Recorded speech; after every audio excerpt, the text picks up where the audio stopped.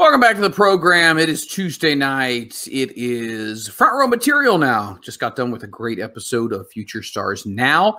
If you happen to miss our amazing interview, you definitely go ahead and get a chance to catch it once we go off the air. Johnny Moran was awesome. Told some great stories, and we're definitely going to have him back again. Man, I'm just wondering, our next guest is probably, after seeing that commercial that we played, probably thinking, what the hell did I get myself into? Yeah. No, I'm with you. This next guy is scary, but in a good way. The guy's got an incredible look, has had an incredible wrestling career so far. And I am so excited to be able to go ahead and talk to him and introduce him to our audience as well. So let's go ahead and let's bring him on right now. Welcome to the program. This is GreyWolf Raventhorne. How you doing tonight, buddy? I'm really, really amused by your music video, I must say. It is. I almost feel I should have had a part for that. I'm too sexy for my hood, too sexy for my hood. Isn't that good? I think that would have worked very well. First of all, how you doing tonight? I'm doing well. Relaxing. Sort of a stressful, rough day, but getting to relax a little bit. So doing much better. Always good. Have a good meal, sit down a little bit, and sort of unwind. Well, you know, I was doing research, and obviously I've watched a lot of different things that you've been in, and your wrestling career has been amazing so far. You definitely have a style and a presence that is unique in a world where there are a lot of people who are different versions of other people. You have a very unique look, and it's very intimidating. I'm sure that there's a lot of people who walk up to you that say, whoa, wait a second. You say, ironically, you say walk up to me. Usually it's, oh, wait a second, they walk the other way. So that's really, they don't want to approach me. No, the fans are really good. The fans are, you know, during intermissions, I usually talk to several fans. So I like to engage with them quite a bit. But yes, I try to remain distinct. I feel that we as wrestlers are not just performers in the sense that we use our bodies as a mechanism for which to express ourselves, but in the fact that we are very artists to our very core. I mean, to express ourselves via professional wrestling medium is a craft, and within every craft is an art. You master the craft and express yourself via the vehicle of the craft through your art, and the art is your expression. So I feel like in being an artist as I am, this is also how I express myself. So I try to bring something unique and something different. For artists are creators, and I try to bring something into this world as an extension of myself that maybe nobody has seen yet. So if I see something that's too mundane or too oversaturated, I often try to deter my creative vision from that direction and craft something completely anew, which other people can model and you know, have influence and perhaps breathe life into their own creativity through the mechanism of the vehicle I provide for them via my own creative entity. You come across as a very deep intellectual thinker when it comes to a lot of things. And it seems like you also incorporate a lot of that into what you do as well in the ring. So I guess kind of right off the bat, a general question would be, sure, what made you decide to use the world of professional wrestling as your canvas? Well, if you follow much of my work, this is just the one I have a great passion for it. A sort of live theater and art and the ability to express yourself with your body and do that. But what I do extends beyond just the medium of the professional wrestling world. I had a classical education as an artist, specifically Renaissance painting and sculpture. I've done a little bit of poetry. I've done wood carving. I've done some music. I've composed. I do graphic design, a little bit of photography here and there. I sort of any sort of arts and crafts, anything I get my hands on, really, that sort of engages me in the moments. Strange fact, a few people know this. If I wasn't a professional wrestler, I likely would have been a musician. So I sort of find myself encapsulated by many different art forms. This one seems to be the one about which I was most passionate and really could thrust myself the fullness of my being and feel that I could give something to it that has maybe never been given before. What do you feel like when you're in the ring that allows you to connect the most with the fans? Is there one aspect, or is it the whole package that makes you feel like you are connecting with your audience at any moment? That's a good question. It's an interesting question. How would I describe it? It's almost as if there's swirls of energy, sort of just going about the room, and you sort of tap into that energy, and you feel it when you make eye contact with somebody. And when you make eye contact, you can almost feel the emotion that's deep within them, and they can feel the emotion that's being projected from you. And I think once you make that contact, it's like these swirls of energy all around it just become one with you, and you become one with that energy, and it just bolsters that which you're already doing. I mean, they've said, you'd rather have you wrestling in front of 5 fans that are raucous and rowdy than 5,000 that are sitting on their hands. And I fully believe that, because when they're raucous and rowdy and they're really passionately engaged with you, it's almost like music. You're creating music, you're creating poetry, you're engaging with your crowd, and you're creating something beautiful, and you're connecting in that way. So I think once I establish that connection and I can really feel that energy, it's almost like they're giving it to you. Whether you're a baby face and you're a good guy, clapping your hands and they're shouting your name, you just channel that energy and funnel it through yourself into an extension of what you're doing. Or as a heel, they're giving you a different energy, but it's energy nonetheless that you can again funnel and focus and bring forth and give back to them fully. So it's almost like cyclical patterns of reciprocating energy back and forth, and it's this beautiful sort of symphony, I feel, that you create with your fans when you're there. They often say that in sports, specifically football, because we're in that season right now, the fan is the 12th man on the field. And I also have been a big believer in the fans are actually another part, or they're an extension of the match itself, because so much of what you do is based upon how they respond and vice versa.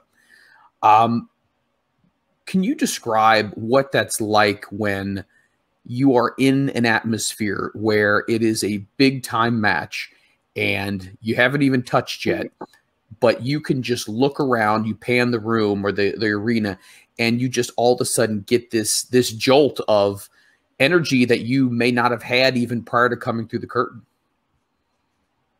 I'm sorry, what's the frame of the question? It seems like more of a... What's that like as far as being able to give you just that little extra? Oh, it's phenomenal. And it almost function like a ripple effect, like throwing a big stone into a pond. Sometimes it's quiet, and all it takes is looking out or hearing that one person, and they start going. And then the person next to them starts going, and then the person across the room from them starts going, and then you have this just cacophony of noise and passion that you can draw from, and it can change something in an instant.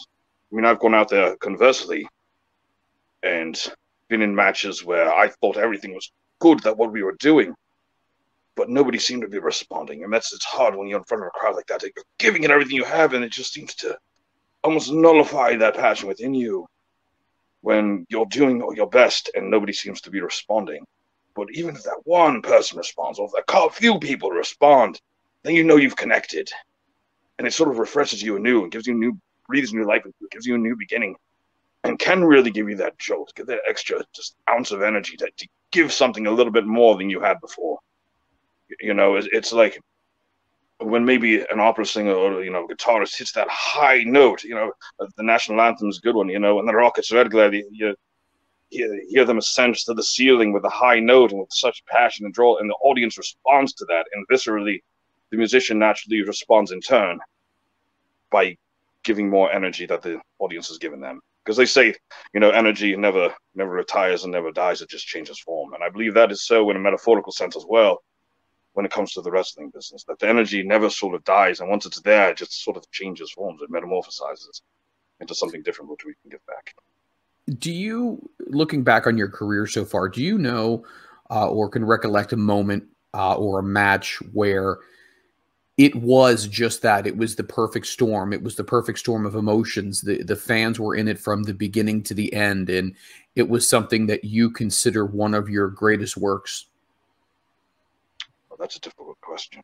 I know there was one in particular, and I don't think it was my best match per se, as far as the chemistry being there. The moves were, it was sort of, it was like listening to a song with an out-of-tune instrument almost, I feel. But imagine somebody loving that song so much that everybody's into it, and it doesn't matter how it sounds. Everybody just has such passion. This is a match in Delaware a few years ago for a title called the Valhalla Division's title. and it was against a good friend of mine. I'd known him several years from when I'd gotten the wrestling business. And maybe my first or second year in, I'd met him. His name's Matt Wild, and he was holding the Valhalla Visions title. And next thing we know, all the people are surrounding the ring. All the boys from the back are surrounding the ring, and he changes the finish on me. And whoa! Unbeknownst to me, I put him in a submission hold, and he tapped out and says, "Congratulations." And sort of all the boys from the back were there, and they were clapping and applauding, and I was almost, legitimately in tears because I was so surprised this happened. Now, the history behind the Valhalla Visions title is there's someone I'd like to give a personal shout out to. It's just a phenomenal human being. Robbie Blizzard is the curator of this Valhalla Visions title. So, Robbie, if you happen to be listening or listen back to this is for you, and I appreciate you. His band is called Valhalla Visions. He has all sorts of shirts, all sorts of merchandise, which I recommend checking out if you get a chance. He's the one who had presented this belt, and it was a traveling title from promotion to promotion, and he only felt it should be bestowed on the most worthy person that could have it. And I expected to go in and put over Matt Wild that night. And having changed the finish, and unbeknownst to myself, all the boys in the back knew after I'd already gone out to the ring that, what was going to happen.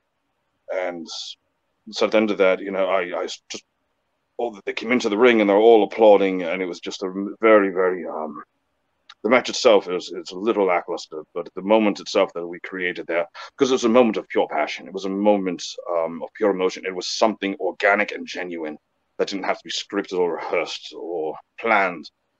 It was just something we brought into the ether in the moment, and everybody responded beautifully to it. Us as well. It was a very emotional moment for everyone involved. Would you also agree that sometimes a great match doesn't necessarily have to encapsulate great moves or, from a technical standpoint, but as long as the audience was engaged and you told them the story and they went on that ride with you, obviously as a professional, you do want to have everything to be crisp and everything work just the way you had imagined it or had imagined it in your mind. But do you still think sometimes the emotion can actually transcend what physicality happened in the match, and it can make a match that would have been so actually really great? I feel that we tie ourselves too much to what we predetermine and what we rehearse and what we feel like we have in our mind, but then we dismiss, in a sense, and omit from the realm of possibility the organic influence, again, going back to the crowd. And they play an integral part. If they're not responding to something in a specific way, we have to change it instantaneously so they do respond in the way that we would rather them do it. And we can't predict that sometimes because crowds can be fickle, and sometimes you don't know exactly who might be in the crowd or who might be influencing what, or what they may have seen previously that might have. There's a number of things that alter the mindset and state of being. Classic example, though, I've seen so many 5-star matches with, from a technical advantage, where people's moves are tight and crisp and nobody cared. And then I like to bring to the forefront, obviously, I consider the best match of all time for the reasons you've enumerated already, Hogan Andre. From a technical standpoint, it was an amateur throwaway match on a mid-card level on a house show. Yep. From an emotional build-up and from a storytelling perspective and from the fans that were invested in how they were invested in every breath that these wrestlers took, it can't be replicated. Another one, I like to use Hogan as an example because I feel like he was a master of his craft, even though he gets dismissed quite a few times, especially by people in the internet generation. Oh, he couldn't work. No, he could point a finger and have someone back off, and the crowd would erupt into a sea of cheers just by raising his finger. That's usually how do you distinguish a worker, not whether he could do a 360 or 450 moonsault, or it was any sort of, flippy tiger, name it, any silly move. That's the method of a worker that has people so engaged that everything you say and everything you do at the tip of a finger can be manipulated. And you manipulate their emotions thusly. And I just feel that from that perspective, Hogan Andre was probably the best match of all time. And then the second, my personal favorite, which is arguable, Hogan Rock WrestleMania 18, again, another absolute masterpiece where the crowds were invested in every single thing they did. They turned their heads either way. and looked at each other, and people jumped to their feet. Yeah, that is a sign of a master there. You know, you talked about some people that you had worked with and you really had enjoyed, and you gave a shout out. Are there other people that you also have worked with in the past that you look at and you look at the body of work you've created with them and you say, man, it's just chemistry. It's just gold. It's one of these things that we don't really have to say a whole lot to each other. It's just, like you said before, it's very organic. It's just very natural. It's very much a dance. Is there anybody else that you feel like happens when you step in the ring? All of a sudden, it's just, let's dance. Someone I've been feuding with for over a decade, off and on, through several promotions, through several different stages. The vampire, that blasted, damned, bloody, filthy, stinking, putrid, decaying, undead piece of filth. I must pay homage to the Vamp King, Kindred Kimari.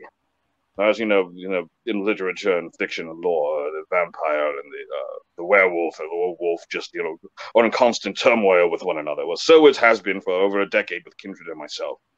And we've had no disqualification matches, no Falls Count Anywhere matches, just title matches, just regular matches. We've had so many matches over the years, but every time I step in the ring with Kindred Kimari, I just feel like magic happens. And I just feel like we don't really need to say much, we don't need to do much. We're both sort of on the same page with one another. And we beat the bloody hell out of each other. And that's a shoot. We really beat each other up. And we go back, I hug him afterwards, and I say, I'll see you next time I beat you up. And it's just how it's been going for years. And I don't think that's a feud that'll ever end, and I hope it doesn't. Because I never get tired of bludgeoning the bloody bat, Kindred Kimari. So yes, he's definitely one example. He's the first example that comes to my mind. Another one, and I someone I haven't seen, nor have I wrestled in quite some time. The last time I did was at a training session at Ring of Honor. Was Brian Johnson, what he called himself now? Believe he calls himself the Mecca. Brian Johnson from Ring of Honor right now. Somebody that's insanely talented on so many levels. Who I came up with him. I believe he started a few months in the business before I did. He was just getting there as I was arriving. We had the same trainer, same facility. We had wrestled together for years.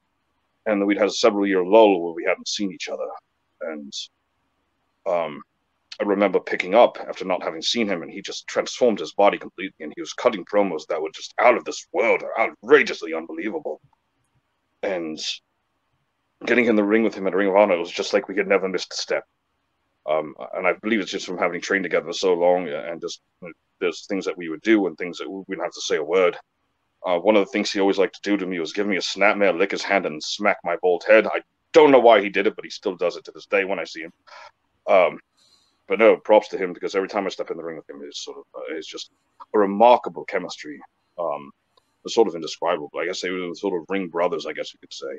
So, Brian, you're watching. Congratulations on where you are and what you're doing. I'm very impressed. I'm very proud of you. It's so interesting you bring up training, because training has been a very big part of your career. You obviously have a phenomenal physique.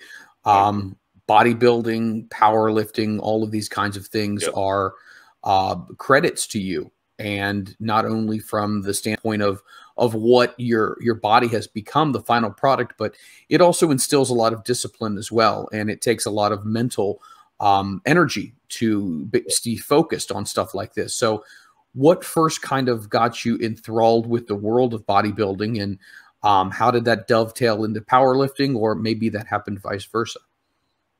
That's an interesting question. Strangely, when I was a youth, I got my first weight set, because I knew if you wanted to be a professional wrestler, you needed to be big and you needed to be strong.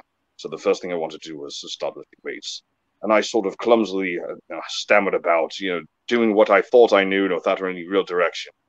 Then I had, at one point, joined an older bodybuilding gym called Manuel's Gym, sort of a hole in the wall in Trenton, New Jersey, right in a little polo section off the main strip there. It's a very small gym. Everything was sort of ramshackle, falling apart, and I loved every minute of it. It was a gym specifically for bodybuilders. And the man who owned it, his name was Joe Dodd. He was like a surrogate father to me. Rest his soul, as it may. So I began training there. Within a few within a few weeks, I began with a trainer there. Now, when you think trainer, in today's sort of terms, you think of fitness center person with big smile across their face, grinning deeply, you know, with his probably has, you know, eats his avocados and maybe weighs 180 pounds, was nice and fit abs. No. The person that trained me originally was a man. He's about 5'6", but his trapezius muscles came up to his ears. He had a completely tattooed head, a big white beard, and gauges all over his ears, and he'd scream at people. You'd think he'd have a position as a drill sergeant, but he'd probably scare them as well. I remember I said, that's the man who's going to train. And I sort of got into bodybuilding. And I started going to the gym because I wanted to be a professional wrestler. I completely, from that time, transformed my physique within the next year through discipline of training and diet and just conditioning myself to a completely different lifestyle. And Joe Dodd, the man who owned it, as I said, like a surrogate father to me. He sort of became my primary mentor in the world of bodybuilding. So I started looking good, and everybody there was a bodybuilder. It's like, oh, well, you're looking good. Why don't you, start doing bodybuilding? So, and the next thing you know, I'm in a pair of nothing but a pair of small trunks, and I'm on a bodybuilding stage with a big smile on my face, hitting different poses. So that was very, very early on. And then later on, it's just sort of a long, long road I've did bodybuilding for 7 years. Later on, I began making friends with someone there who was a powerlifter, and there was an entire powerlifting team. So I had many powerlifting friends, but I began specifically training with a powerlifter who was a member there as well. And he's strangely, he became a wrestler. His name, Steven Zima, I believe he wrestled somewhere under the Gargantuan. I'm not sure which circuits. I haven't seen him for quite some time. He sets all different powerlifting records, and I had done powerlifting meets with him. I never competed. I was trained to compete for a myriad of reasons. It just never came to fruition. But I was always backstage with him, training like a powerlifter with him, and setting numbers. Before I'd injured my knee in 2016, I was deadlifting 700 pounds. I was bench pressing. I began injuring my chest. I mean, I used to bench press 400 pounds, 4 or 5, 4 sets of 10. After a few injuries, I went down. I don't do more than 315 now. Before I hurt myself, I was doing 315 for sets of 30. Deadlifting or squatting. 585 for say sets of 6 to 8.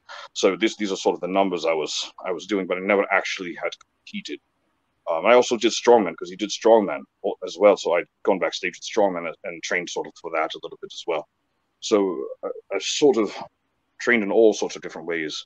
And then it just led, I eventually followed my path as a professional wrestler with this as my background, which I feel has been very beneficial to me and sort of put me ahead of the curve a little bit as it is, because I've developed my body in such a way that it stands out a bit more. It's interesting you mentioned bodybuilding and powerlifting and strongman competitions because Bill Kazmaier, a guy who I absolutely love, not only to watch him do what he does in his sport, which is something that less than 1% of people can do. And that may even be high, maybe a half of a percent. But just the knowledge that goes into that, in all of the preparation that goes into powerlifting and how to do this and that and the Atlas Stone and all that kind of stuff with the strongman. But he also did WCW as well. He actually... He did that as well, and I thought that was super, super awesome. And if anybody has ever heard him speak, he is probably one of the most genuine, sweet, kind-hearted men, great public speaker. But it's just when you talk about that, it did make me recollect people who've also gone that road as well and who have succeeded and done very well. So definitely you're in the pantheon of some very elite people when it comes to the sports world. Oh, thank you. I try. I put my effort in, and I do my best, and I just have the best results from the effort I put in. What were some people, or who were some people, I should say, who might have given you some advice along the way when it came to wrestling? You first get into it, obviously. You're doing the bodybuilding thing. You're chiseled out of granite. You're doing the shows. Years later, obviously, powerlifting and whatnot. You have the physique. You have the mental toughness. And then you decide to go into pro wrestling. Was there anybody at any point, maybe earlier in your career, when you were training, maybe later in your career, that said, hey, I want to tell you something, or you got a second, I want to share something with you? Anybody who ever had one of those one-off moments with you, either backstage or at a training session, that gave you some things to think about? I fear answering that question, not because I failed to come up with an answer, but because I have so many that I fear leaving someone out. There's been so many along the way. It'll be 16 years next month that I've been in the business. And I mean, to start off, my original trainer at Atlas, sort of at the Monster, he was running the Monster Factory at the time under the supervision sort of Larry Sharp. So he was the primary trainer there, along with Jim Molyneux from ECW. The majority of my fundamentals, obviously came from Ed Atlas. And Ed Atlas could be crazy, but he had a lot of knowledge to give. And Jim Molyneux you could just sit and listen to him speak wisdom for hours on end, and just listen and absorb. And Jim Molyneux, I don't think knows how integral he's been to some of my philosophies on the business and my approach to the business, and just some of the things I know just from listening to him speak. Even though Ed Atlas was it was funny, it was the dominating dad voice at the Monster Factory, and Jim was sort of mom. He was a much quieter, more reserved, but there's so much knowledge that he shared along the way. And I don't want to name drop. I mean, there's so many names that have helped me along the way. I remember early on, Axel Rotten, I'd pull up a chair beside him in the locker room. He'd help me out. Just listening to people like Tom Brandy. Danny Cage, who runs the Monster Factory now, always has bits of wisdom. He's like my Monster Factory brother, I feel. So I've gained so much from him, and just listening to people like Les Thatcher would come along. Two of my big influences, and I can't thank them enough. Bob Evans, beautiful Bob Evans. I've done so much. I hosted seminars alongside of him because he trusted me enough to help with the students.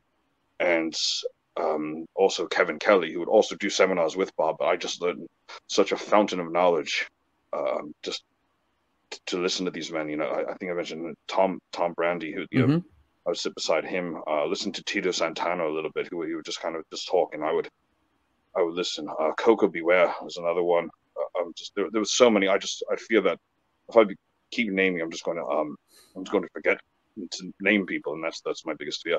One more esoteric one people might not know as much, that I really want to give a little knowledge to here. Hangman Harley Watkins. If you're familiar with him, he had done some jobs back in WCW back in the 90s, and he would pull a chair next to me because he knew I wanted to learn. He knew I wanted to listen. And this was a little earlier in my career, and he would just look me in the eyes and tell me everything I did wrong, everything I need to know, everything that was bad about myself, in the most caring way possible, because he wanted me to get better, and I would just listen to any knowledge he had to give. Then there were times where we would all go out to eat after different events, and I just remember sitting next to, on the table next to Jack Molson, who's another one who I don't, why he wasn't never ever signed with him and his brother. It's beyond me.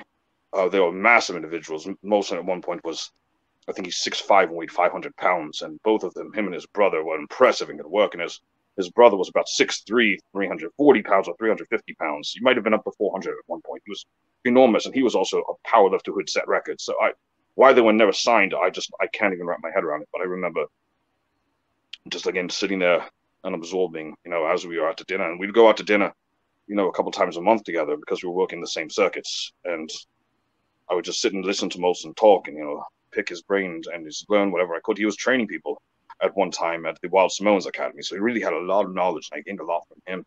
And just so many people. Another one, Delirious from Ring of Honor. He was always so good, and if anyone has the opportunity to train under him, he's one of the most phenomenal minds I think I've met in the business. For years I was convinced Star Wars was fiction, until I met Delirious, and I said, this man is a real life Jedi. There's no question about it. This man's a real life Jedi. He's Obi-Wan Kenobi. He's Qui-Gon Jinn. Just the amount of knowledge he's had and the willingness to share it, and the things he can do are remarkable. So he's another one. And I could go on and on, naming different people, but again, I fear leaving people out. But those are some of the main influences I've had. They've really taken the time to get my Jay Briscoe was another one. I want to give a small nod to also Jay Briscoe for helping me out in a certain way when I was first approaching Ring of Honor. So thank you also to Jay Briscoe. But so many people. Cheeseburger for showing me moves outside of my repertoire, because he knows I think every move known to man, and he's a technical genius. I don't think he gets enough credit for being as good as he is. Perhaps he doesn't flaunt it enough technically, but he's an absolute master. Every time I'm around him, I learn about 5 moves I've never heard before and can't pronounce the names because they're in different languages. So, and also to him as well. We have, I say this phrase a lot on the show, the 6 degrees of Kevin Bacon. And yes.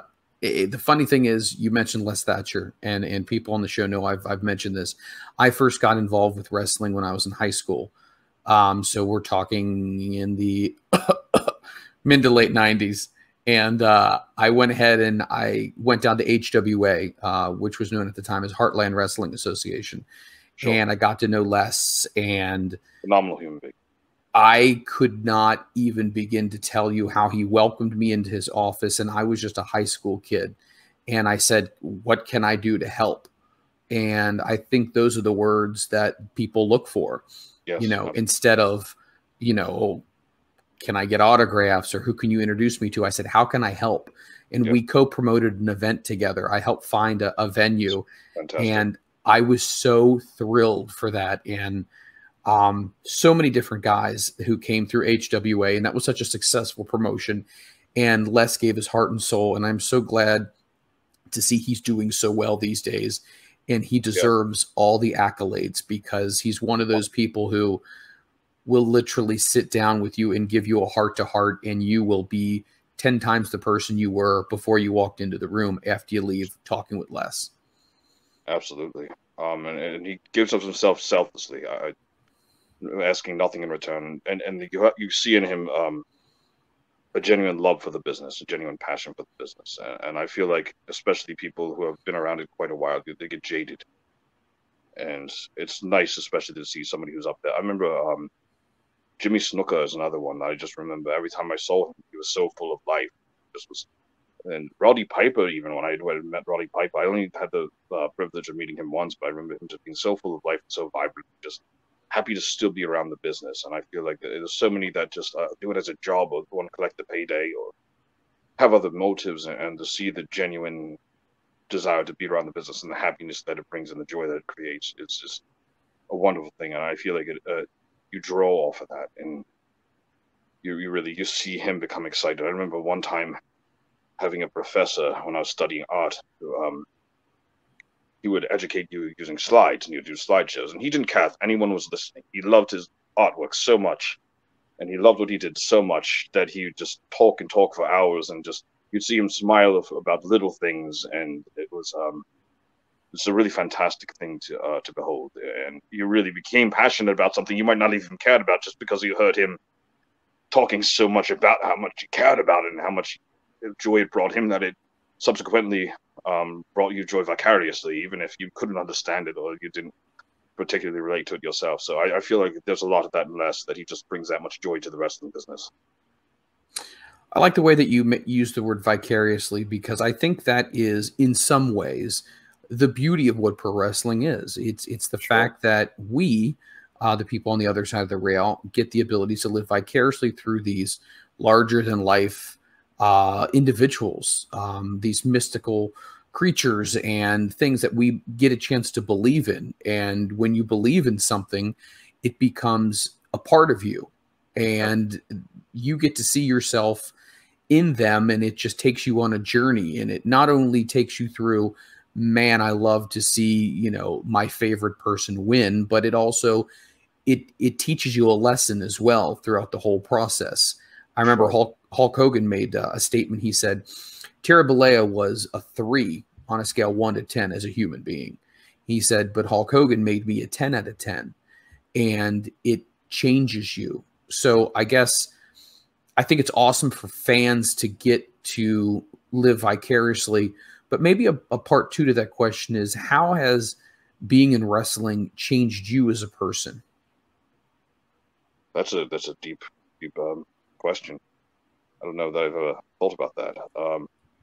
To comment on your first sort of point, I speak a lot to my fans, and I try to interact, and I try to be available to them as much as I can, because at the end of the day, they're also people, and I feel like too many wrestlers take too many entertainers. I don't want to narrow it down and make it exclusive to wrestlers. So many entertainers have a disconnect and forget that there's a person behind everybody, liking their status or buying their T-shirt or purchasing a ticket that there's a person behind that. So I try to get to know the people behind the avatars, as it would be, as much as I can. And I see, a lot of them talk about, comic books, and I don't understand comic books. It's not something that enthralls me. I can't really connect to it, but see the other ways in which people I know connect to comic book characters or character in a movie. How many times do you see somebody with like a Batman tattoo on them, or the Hulk or the Superman's another logo you often see encrusted on somebody's shoulder or bicep or what have you. But in some way, there's a reflection of themselves in that character. There's something about that character that they see that they can connect to. That makes them say, I could vicariously be that character. That character is a part of me. That person is a part of me. And I think it even extends to musicians as well. How many times do you see people with band tattoo? The Kiss tattoo is, on all, I think on all the Metallica M's, the star M's. I've seen that quite a few times. There's something about it that relates to you, feel relatable. And I definitely feel that with some of my fans. I feel like sometimes that's a connection that we have, that they might not be the entire entity that I am, but they connect to it in some way. And that's what I try to relate to them as well, that you have the power within yourself to be anything that you want to be that entirety of yourself. They said wrestlers are themselves cranked up to 10. Take yourself, whatever you do, and crank it up to 11. There's no reason you can't. And I feel a lot of people don't believe in themselves enough to do it. But if you look to classicism, if you look to any of the sort of gods of the past, Ares or Isis or Cyrus or Zeus, Heracles, any of these gods sort of embodied something. They were the embodiment, Ares, the god of war, Poseidon, the god of this, everything about them was that entirety. And I feel like we become an emblem like that. But I'd like to let people know that they themselves can become that emblem, can become a caricature of something larger than themselves. But maybe that is what they see, is they see part of us within themselves and they extend that out. I'm sorry, I digressed. What was the second part of the question? I sort of No, you're fine. It was just kind of, how has wrestling changed you? Well, for the most fundamental, obvious, conspicuous part of it, sometimes I walk with a bit of a limp. Sometimes I'm holding my back.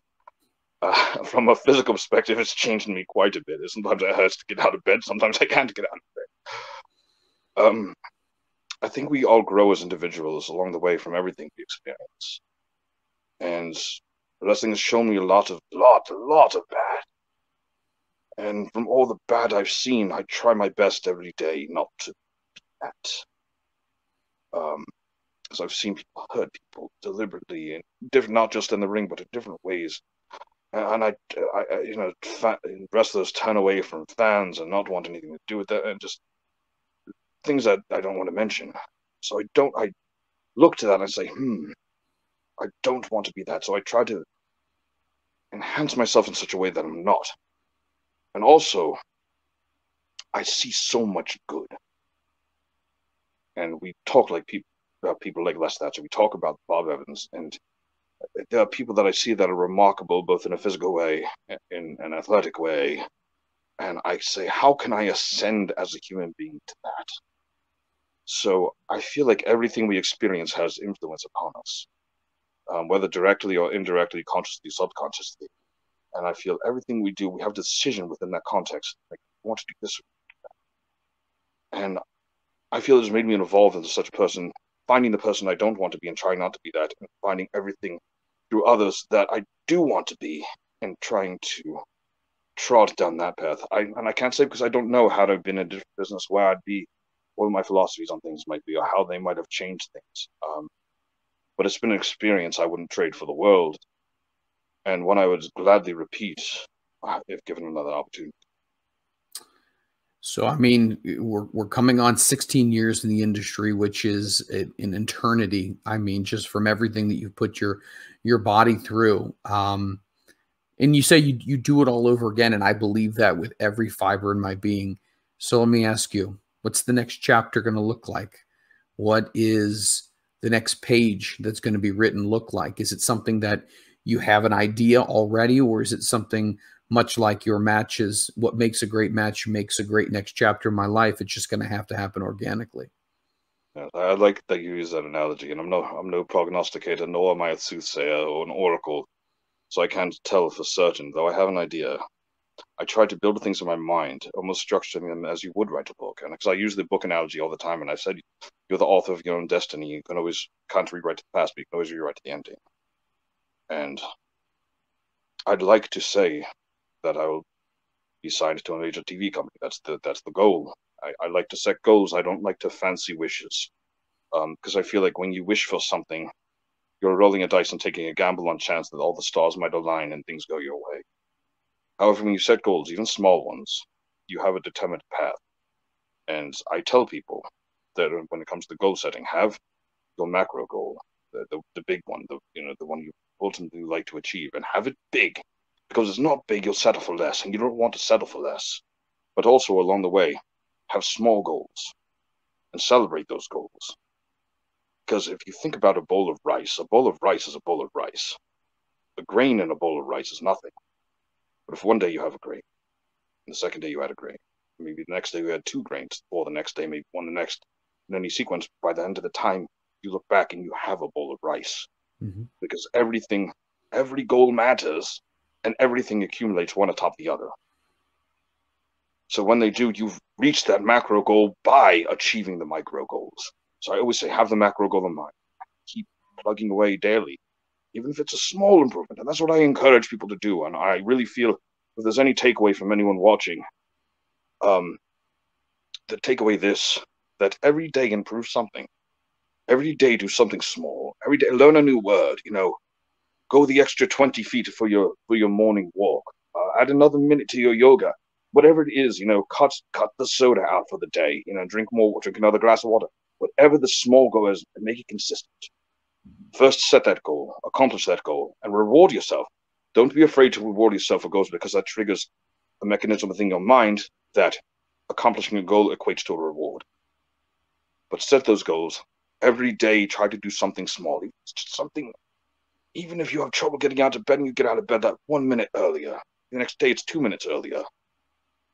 And compound those goals on top of each other, because every goal is a victory and every victory is a win.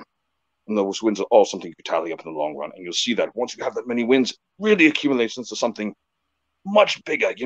Some people say, oh, well, I want to lose 50 pounds. And, they eat clean for 2 days. And, oh, I haven't lost 50 pounds. I quit. No, that's not how this works at all. Absolutely not. No, set that macro goal of 50 pounds. And then say, by the end of this month, I want to have lost it. Maybe by the end of the next month, you want to lose it. Before you know it, you'll get more disciplined because you'll celebrate the small goals and take those small goals, because those victories, the smaller victories, are bigger than the big victory because they mean more. But every day do it, and that's how you construct the discipline to do these things.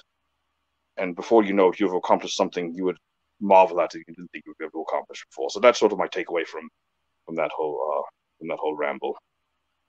I mean, I think I'm in a similar boat with you. It's if I were to surmise what we've been talking about, it's about the journey, not necessarily focusing on the destination, because the destination will happen, but it won't happen unless you put forth the steps in your journey to get to where you need to be. And from what I've also learned from you, wrestling to you, and you can correct me if I'm wrong, but it's more of the essence of someone's being. It's something that is communally shared. It's something that you can't really put trunks on, or you can't put a foam finger on. It's something that just, you feel it. It's really hard to explain, but it's something that it's that electric, it's that energy, and it's that moment that you share with another person or 20,000 people. It's that combined unity that everybody gets a win-win out of it, and we all feel better about ourselves from the experience. Yes, absolutely. And I recently did a character development workshop. I'd done several seminars before. This one really was a workshop focusing specifically on developing character and how to exude more character and incorporate character into small things that you do. And one of the first things I did during my introduction was I asked, what are we selling? what are they buying? What is and then I get the typical answers, which I'd expect, and it's a little enigmatic what I'm searching for, so I didn't expect to get it. And the story. Oh, of course we're telling a story, and that's what the most primary importance is telling a story, correct? Oh, the moves. No, we're not selling the moves. The moves isn't what we're selling to people. The moves happen to be a sentence in the paragraph in the page on the book that we're selling, and then I tell them what we're selling as any great artist in any medium, sells in a movie. You connect with them, and if you look at a beautiful painting or hear a beautiful piece of music, you're connecting to it. What we're selling is connection of human emotion, and that's what we're selling. We're selling an emotional experience. Now, if you ask me what's maybe my favorite moment in professional wrestling, it had nothing to do with them. Nothing to do with the character. It had the characters were important in the story. Had nothing to do with the match. It had to do with it was the Ultimate Warrior against Macho Man Randy Savage. It had nothing to do with the match. If you recall, after that match, what happened? Macho Man lost at WrestleMania. We're talking the one in Los Angeles, Stars and Stripes. It was the one where Sherry turned on. Oh, absolutely. It's when Liz actually comes out of the crowd and you see how he truly loved her the whole time and how he finally truly showed his expressions, and he wasn't this overbearing, overconfident man who was truly hiding behind something, but it was somebody who actually showed raw emotion, and people cried in the audience, and it was magic. It was a movie, and at the end of the day, no one cared about the match. Exactly, and that's probably my most favorite thing. Because what we're selling emotion, and we connect in such a way with that story and that passion that the match almost became the moves in the match became irrelevant. But the moves in the match are usually irrelevant. I mean, if you ask somebody, if you watch a match and then ask them the week later, oh, what was the move that they did at this point? They don't know. It's not about the moves, but they say, oh, well, it was a hair match, and the man lost his hair at the end of the match, and they remember that with distinct passion. That they remember the story behind the match and the emotion that they felt when that story was happening. And that's really what I feel like any artist, wrestling included, and that's what it is. It's the emotion. You see a good play, you experience the same gamut of emotions that you are when you're watching a very well told wrestling called a wrestling story. And I think that's what's important, is we're connecting emotionally, and that emotion is an extension of ourselves, and like you were talking about, the cyclical energy, that people absorb that and they feel that, and that's really what we're connected to, is the emotion behind what we do, not necessarily the medium through which we express it, even though people have to be drawn to different media according to that. I love the example you used. I'm a science guy myself, so energy is never created nor destroyed. It just simply changes form. And that is so indicative of what life truly is. Nothing ends, nothing begins. It's just a new beginning in another way. Absolutely. Well, I tell you what, I have thoroughly enjoyed this very, very much. Is there any chance we could twist your arm to, well, I wouldn't try to twist your arm because I'd probably be picking myself off the ground, but metaphorically speaking, is there any chance we could ask you to come back again and share more enlighteningness when it comes to wrestling in life? Because I think our audience would love part 2. Certainly, if they can bear me rambling on about certain things and sort of my prattle that comes out of this brain of mine, sure, I'd most happily be. Well, I have definitely enjoyed it, and you have given me things to think about. That it's interesting until you truly connect with somebody in a conversation like this. You wonder if those things rattling around in your brain is just you. But then when you hear them eloquently spoken by somebody else, it validates how you feel about something. Absolutely. And it makes you realize, oh, yeah, you know what? Someone else thinks that same way that I do. And that's a pretty damn good feeling. I would agree. Well, where can people follow you? Let's go ahead and let's get where people can follow you. Where can people get your merchandise? Where you are going to be appearing next? What is all the details? Right now, the best way to get a hold of me is through my Twitter account, TLW_GreyWolf. Again, TLW_GreyWolf. That's the last warrior _GreyWolf, TLW_GreyWolf. It's the only social media I'm really using right now. It seems to be the one I'm most comfortable with, and so I sort of stick to that one for diversity. I also have a YouTube channel, which I've just been really sort of getting along. I'm finding my way through the jungle that is YouTube and its content creation. just type in GreyWolf Raventhorne.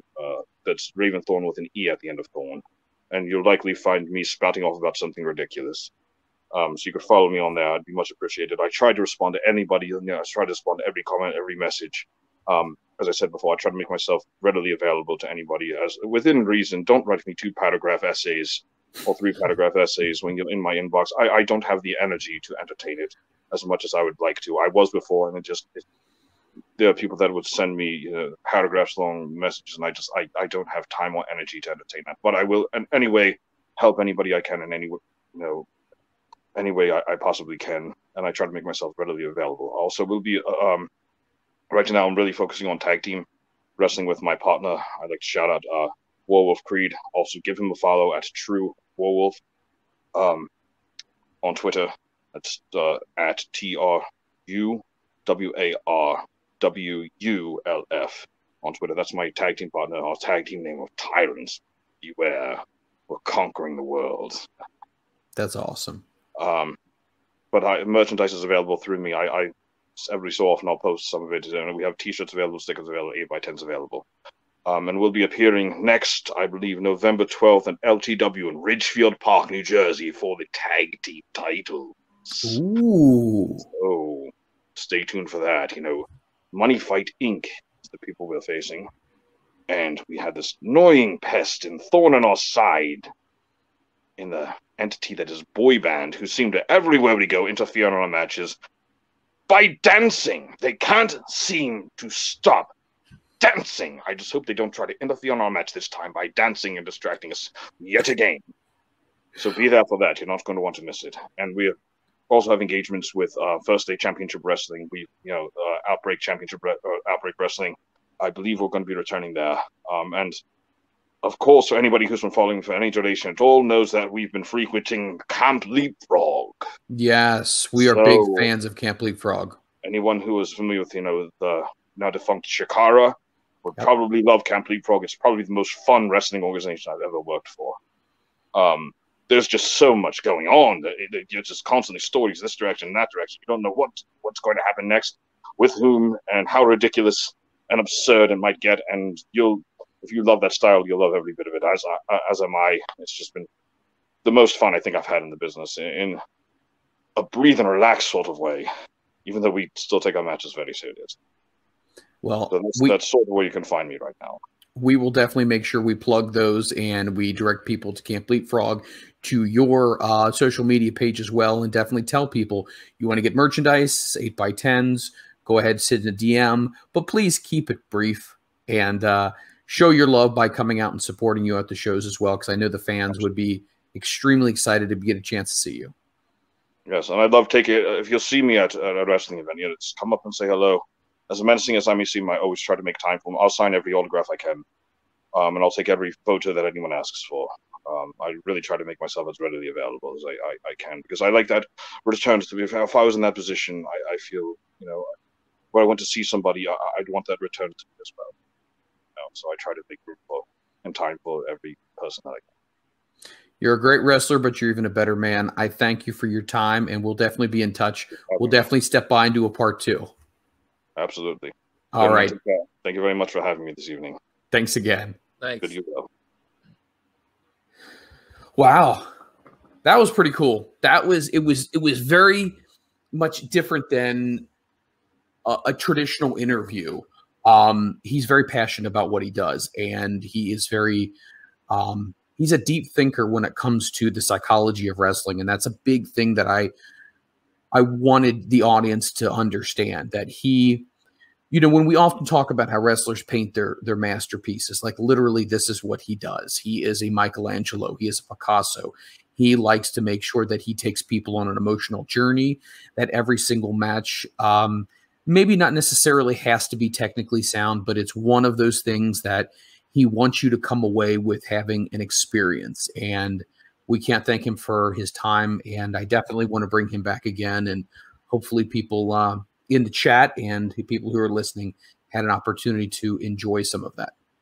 Yeah, he definitely looks at things differently. Like, he's more the match is okay, but the emotion and the reaction from the crowd is what he wants. And, you know, he brought up the great point of Hogan and Andre. I'm sure Johnny, who we had on earlier, him and his brother probably had better matches in the basement. True. But that reaction from the crowd is what the money shot was. Yeah, absolutely. You know, ECW fan, you know, said this is one of the deepest interviews we've had, and it's true. Like, in no way was I gonna sit there and try to, you know, get into the flow that you two were having, because I was just sitting back listening, you know, thinking about what he was saying, because I'm like, wait, okay, he's saying it, you know, this way, the feel, the crowd reaction. I'm like, that's a different way to think about it, but it's true. It is. Know? Everybody is out there planning all these spot fests. Yep. 10 minutes, 12 minutes. But then you go out there, and all of a sudden 10-minute match, you're planning it, you know, verbatim, and you get nothing. Then all of a sudden, here you go, Mr. Charisma has a little 5-6 minute match, and that crowd is electric. Wait a minute, what did we do wrong? Hey, you gotta feel the crowd. You gotta feed off that energy. And guess what? Just like you guys were saying, it doesn't. Was it dissipate? Yeah, it never really goes away. It just, you know, it goes from you to them and them back to you. It's really cool. It is a really cool analogies that he gave. And like I said before, I like the way he explained things, because as you alliterated, he explains things a lot differently than other people do. And I think that's what makes him unique. And going on 16 years in the business, he's done seminars, all these things. He's a big fan of Camp Leapfrog. So are we, big supporters of Camp Leapfrog. I know you're a huge supporter of Camp Leapfrog as well. And Cheeseburger, he went ahead and he threw some shout outs to him as well. And so many different people that he has grown from their association. And I think that's really cool. Yeah, man, Camp Leapfrog is a lot going on. You know what I mean? We had GreyWolf there a couple weeks ago. We had our man Killian. Yep. And then there's the weekly shout out, Miss PP Poo Poo. There it is. You know, PP Poo Poo. Honk honk. Darius Carter, you know, is there. Very good professional wrestler. It's like, you know, full circle. It is. Everybody connected. So indeed. Hour 2's down. Hour 2 is done, but you know what? We told you this week was going to be a big show, and it's going to be a big show, because are we done? Not yet. No. There's going to be more. And, well, this guest is a lot of fun. A lot of fun. Man, it's exciting to interact with him, talk to him, chat him up. And, oh, my good Lord, about freaking time. Okay, Freland. Yeah. Can we get an open? Liam is now here, so. Oh, so he's here now. We can start. Okay, yeah. He must have been busy folding boxes. I understand. Ready? Welcome to another episode of Future Stars Now and Front Row Material. I am Mike Freland. I'm joined, as always, by my broadcast colleague, the Ritt. Man, we got a great show for you tonight. This is going to be more fun than you've ever had with pants off. We got great guests coming up. And if you haven't caught all of the stuff we've done so far, you can definitely go ahead and go over to a YouTube channel, and you can catch all of our episodes, all of our video episodes that Mr. Liam Savage has put together for us. It is youtube.com. I believe it's /FRM. I believe that's not a good open. Shut your mouth. It's a great open. Go ahead and support us on our YouTube channel. We have all of our videos. If you haven't got a chance to see them, you can also go ahead and follow and subscribe to our Twitch channel as well. All the programs are going to be on there. In fact, this one will be on there. I keep looking over at the chat, you bastard. You can go ahead and catch all of these on demand as well. As soon as we go off the air tonight, you'll be able to watch this all over again. Who joined us in hour number 1? Our good friend, Johnny Moran, or Moran. You and the fanciness. Look at you and the fancy of the schmancy. My goodness. Johnny had a lot to say. I loved the interview with Johnny. Johnny is somebody that I really feel pretty confident he'll come back again. What will you say? We were just chatting a little bit. He loved it. He's going to sit there and hook me up with a little something for next week's 3-year anniversary. Wow, that's going to be a big deal. 3-year anniversary, guys. We are celebrating 3 years of being on the air, the Front Row Material brand. We're really going to try to do this up and give back to everybody who's given us so much love over the years. And then obviously in hour number 2, we had GreyWolf Raventhorne. If you get a chance, please go ahead and follow him on social media as well. You can DM him, get 8x10s, t-shirts. He has merchandise as well. Please, by all means, support him as well. Are we gonna say now what's gonna happen in hour number 3? Hey, are you ready to go to church? Oh, I'm ready. Are you ready to go to church, Freland? I'm hitting my knees. Can we get an amen? Amen. Not yet. We can take a commercial. We're going to take a quick commercial break, and when we come back... Not going to say anything. Not going to say anything. You're no. It's not going to be Reverend Devon. Okay, so for everybody who's watching right now who thinks in hour number 3 we're going to have Reverend Devon, it is not going to be Reverend Devon, and it's not going to be John Paul II either. And who's the current guy in charge of the Catholic Church? What's his name? Mike Freland? No. What is his name? Freland, you should know this. Wow, I should know this. Yes, don't you, Jimmy Swaggart? That's Liam. Jimmy Swaggart. Oh, I know. Francis, thank you. Thank you very much. Thank you very much. Oh, man. What did he say, Peter Papa? Wow, that's it. You're dunzos. Throw it to commercial. We're not Joel Osteen. Get out of here. Hey. This is terrible. We'll be back right after this commercial break. At least one of us will be. Where am I going? Love Alive Charity is a non-profit organization founded by professional wrestler, the Pope, Elijah Burke, a college graduate and former Jacksonville sheriff officer who is a native to Jacksonville, Florida. The mission of the Love Alive Charity is to give back to the community while aiming to improve the quality of life in Greater Jacksonville. Since 2012, the Love Alive Charity has positively influenced many people by feeding the homeless, helping displaced families, and restoring faith in disadvantaged communities through humanitarian efforts. Hello, I'm Elijah Burke. With as little of a donation of $1 or more, you can help make a difference in the lives of others. To donate and to learn more about the Love Alive charity, please visit theelijahexpress.com.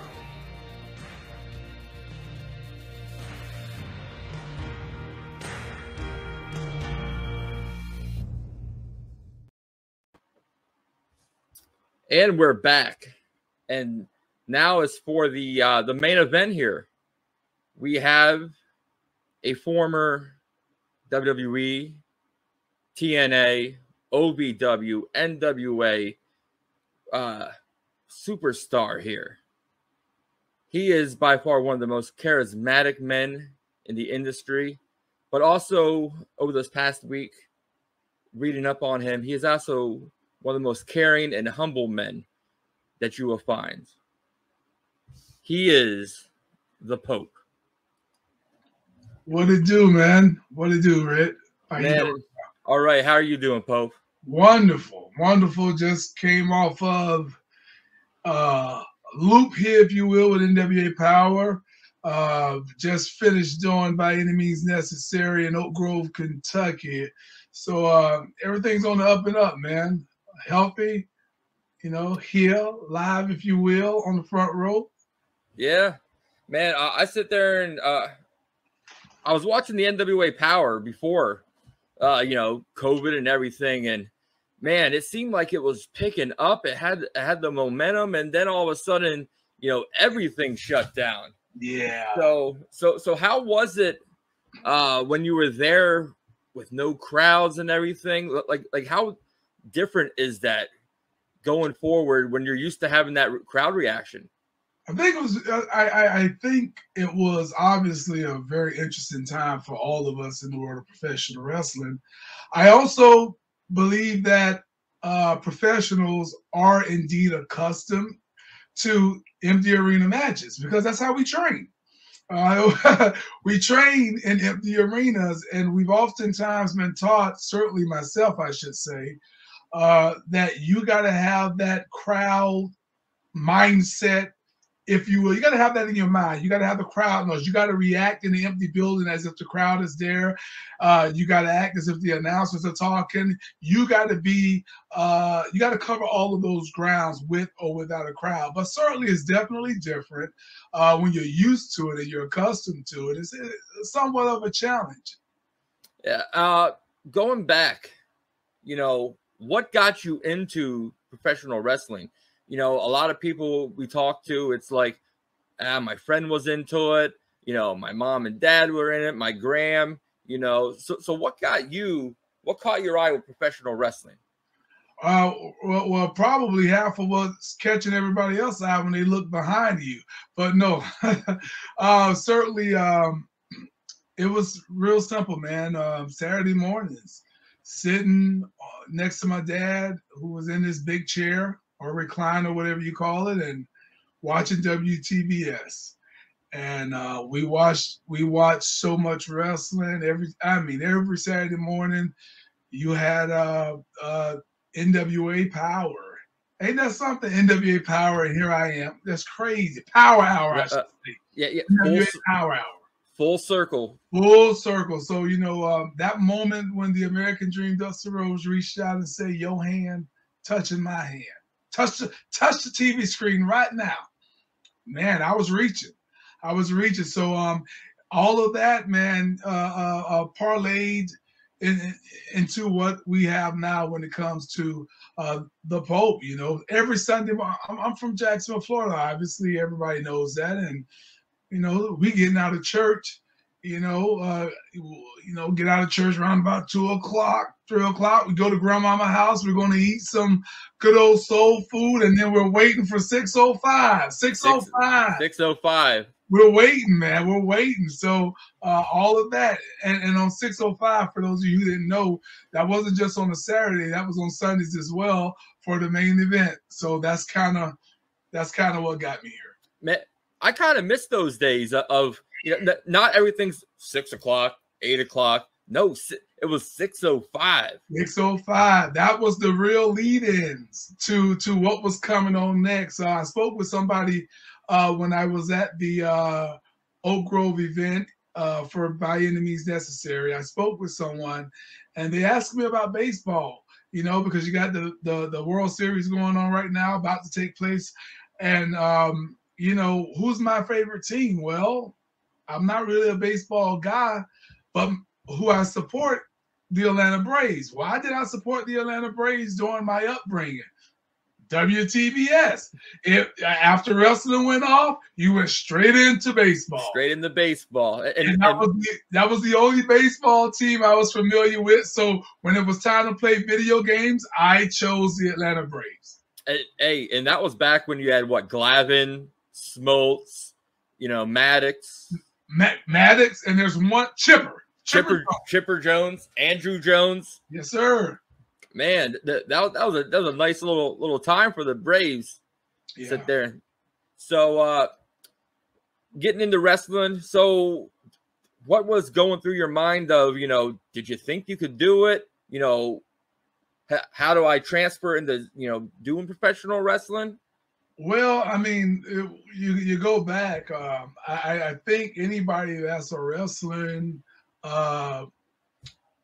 today was a wrestling fan, and being a wrestling fan, you oftentimes imitated what you saw, that what you're a fan of. I don't care if it's basketball, football, whatever it is that you grow up watching, you try to emulate it. If you were a fan of Michael or Magic, then when you were on the court, you were trying to shoot like Michael and pass like Magic.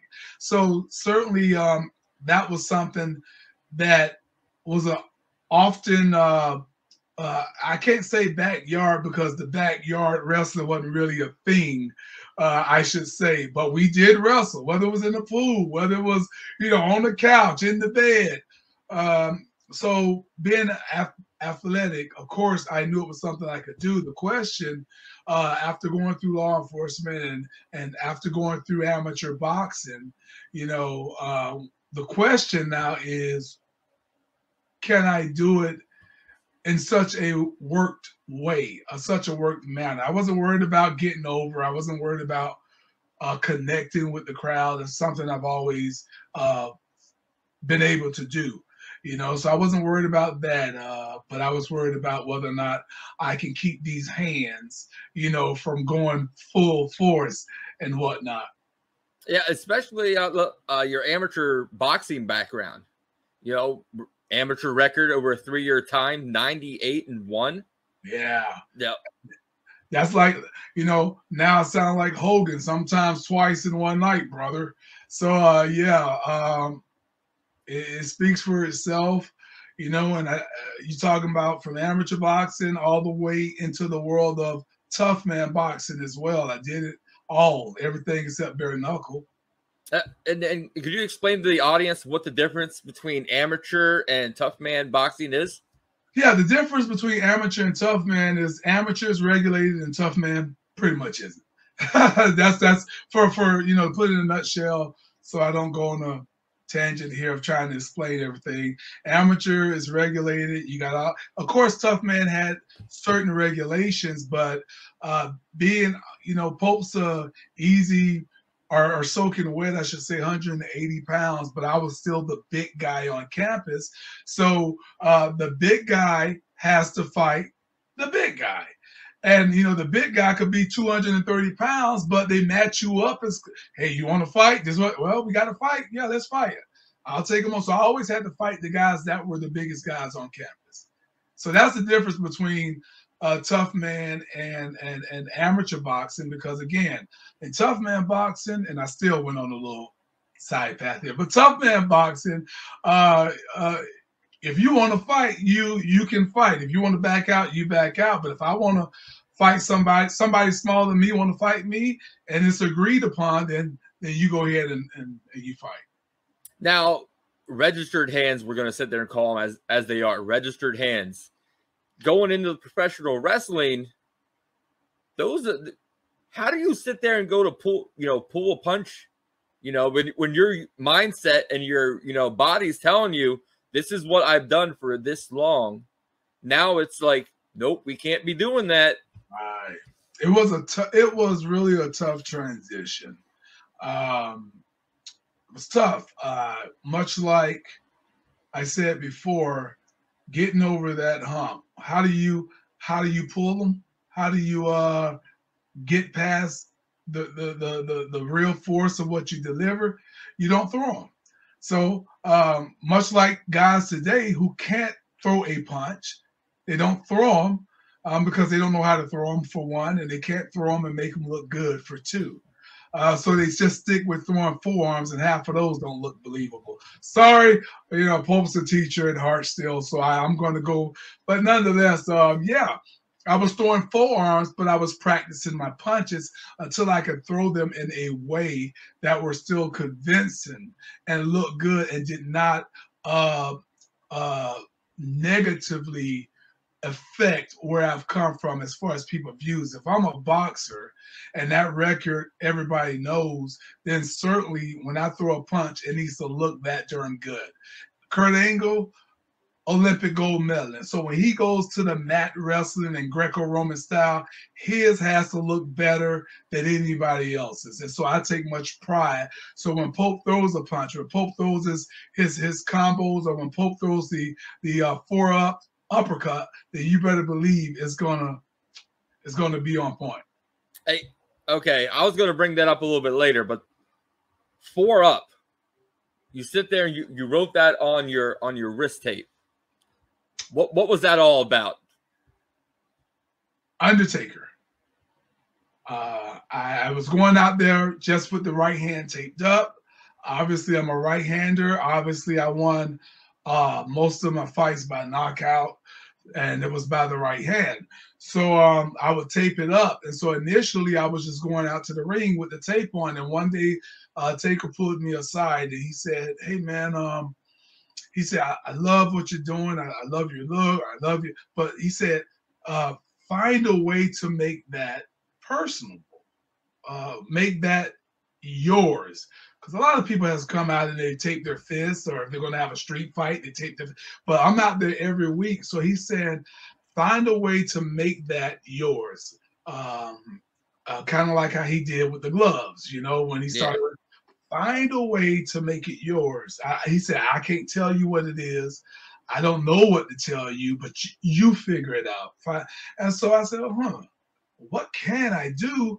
And so I ended up going with the 4-up. I thought it had a cool sound to it. And then more importantly, it just made perfect sense for a boxer to put 4-up because when you hit someone with your fist, as Fred Sanford used to say, and all the people back in the older days, how would you like 5 knuckle sandwiches upside? Well, you don't hit a person with 5 knuckles. You hit them with 1, 2, 3, 4 knuckles. So it's 4 knuckles upside the head. So that's where 4-up comes from.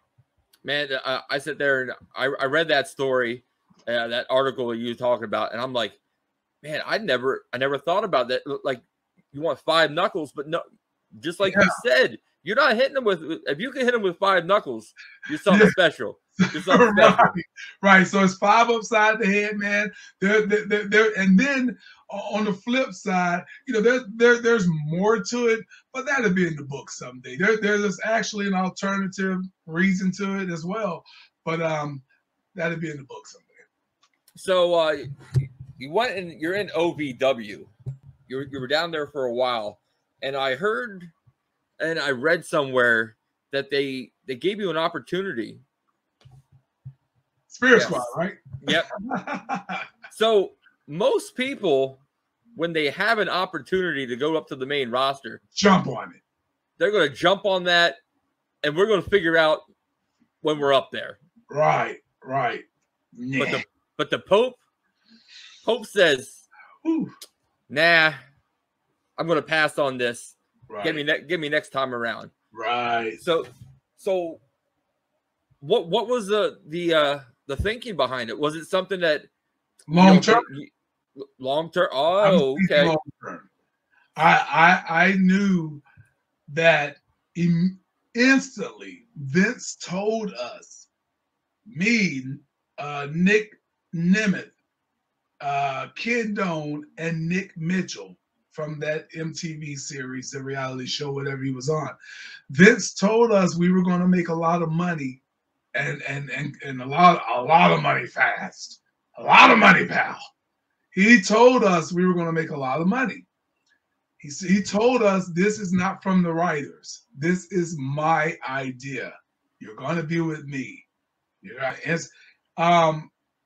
But I was thinking long term. I'm like, all my life, I wanted to be a wrestler. Never dreamt that I would get the WWF/E. Never thought of that in my life. And here I am, and I'm not. This is just not the way I want to be portrayed. Sure, I'll take anything you give me, but this is going to be hot for a moment, but it's going to fizzle out. What happens after? It's like the night after, or the morning after, I should say. What type of regrets am I going to have when I leave that club, or that, take that girl home, and So that's that was on my mind, and I always give a shout out to my boy Dolph Ziggler. He went back down to FCW, WWE developmental at the time. He found a way to stick around, reinvent himself, and make it work. But the rest, just they packaged them up, shipped them back to OVW, never to be heard of again. Ken Doane had a moment, but could not wash it. The stench of the Spirit Squad will not be able to be washed off. So when I think of the Spirit Squad, I think of some of the 80s characters that just came and you just could never escape. The 90 characters, I should say, that, you know, T.L. Hopper, you know. The Goon. You just can't, the Goon. Once that happened, they were done. You could not, the Goobly Gawker. Once they came, you know, their career was over. And by me being somewhat of a wrestling historian in my own mind, because I followed it from youth, from childhood, it's like, no, this is going to be what they're going to be remembered by. And again, Dolph was the lucky one. And not too many people sit there and can say, hey, I told Vince no. Yeah. And, well, again, here's the cool part about that. It wasn't just a, no, I'm not going to do it. Vince wants you, he wants you to be full in, all in, 100%.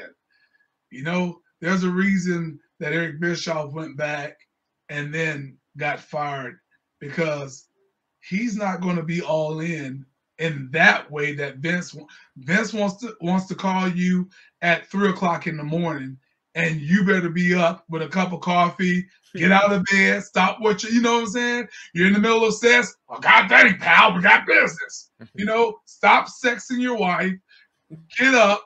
And that wasn't Eric Bischoff. He hadn't, from Eric Bischoff's mouth, by the way, he just was not wired like that, to where you got to be thinking. I mean, look at Hunter. Hunter married into that family. He has to be all in. Yes. Vince wants you to be like him, have his mindset. And so he told, if this is not you, if you're not going to be all in on it, I don't want you to do it, because you're going to do yourself a disservice, but more importantly, you're doing me a disservice. So I don't want. So yeah. So I told him thank you, but no thanks.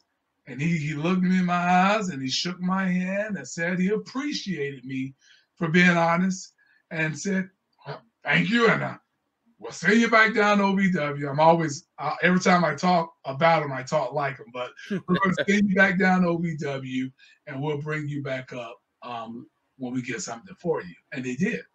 Yeah, and it was more, more of you. More of me. More fitting.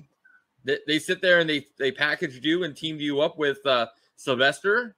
And, you know, the whole gimmick was your amateur boxing background, something that, you know, people knew you as, you know, those hands, and, you know, you got your foot in the door, and, you know, that was more of you, which is something that everybody says when Vince, you know, gives you a character, it's you, but turned up 1,000 degrees. Right.